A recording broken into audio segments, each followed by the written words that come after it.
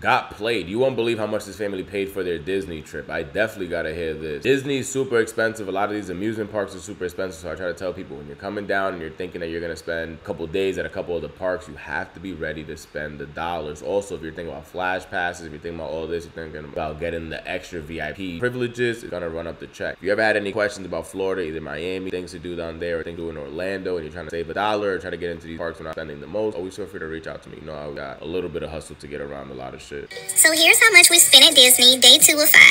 A mediocre breakfast at Hollywood and Vine cost us $223. Imagine that. That shit looked like continental breakfast for $223. That is nuts. Yeah, you got Goofy to come to your table, stupid, because you're the only Goofy that paid that price. Then we headed over to Toy Story Land, and even with Lightning Lane, we still only got to ride one ride. That's what I also told my girl. I went with my family in 2017. I remember my dad spent a crazy bag. He bought like 8 to 9 lightning passes for the family when we all went. And after even doing that, we only rode a handful of rides. Like, we still never got to ride every single ride, even with the lightning pass. When you just gotta avoid peak season for those parks. If you're trying to get on all the rides and do all that, do not go during peak season. Why I have to hurry up and go to Disney? Because peak season is among, and I had so much time to go there. And I was like, I'm not interested, and now I want to go. Ice cream was $25 and popcorn was $16. Then over at Galaxy's Edge, 3 lightsabers cost us a whopping $800. Oh, nah, so they came to spend the bag. They came to spend the bag. You already know not even to ask for some shit like that. So they doing lightsabers over there where Universal's doing wands at Harry Potter World. That's how they getting niggas some wooden wands and shit, like $300. The lightsabers, 3 of them, nah, y'all niggas would have chose one color for the crib. We could put that shit in the living room, hang it up on the wall. Y'all choose. They also no longer hold them for you until the end of the day. Plus, different airlines have different restrictions when flying home, so we opted to ship them to us for an additional cost.